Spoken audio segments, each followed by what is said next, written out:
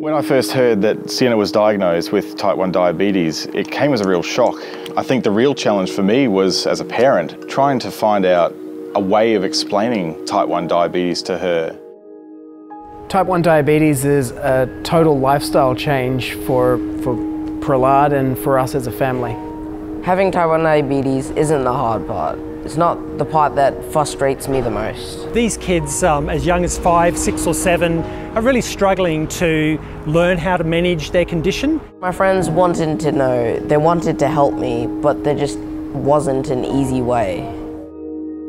And so we created one. So we realised that we had the opportunity to make a huge difference in type 1 diabetes education through Minecraft. We created MCT1, an open source Minecraft modification. As a player in the game, you experience what it's like to have type 1 diabetes. You manage your blood glucose level, the insulin you take, the carbohydrates you take. Children and young people really love learning with technology and with games. To totally evolve the way of learning would mean you don't need a medical degree to understand. You just need to know how to have fun. Anything that helps people understand more about type 1 diabetes is an incredibly valuable tool. Time for us to stop playing in your world and you to come play in our world. Welcome to MCT1.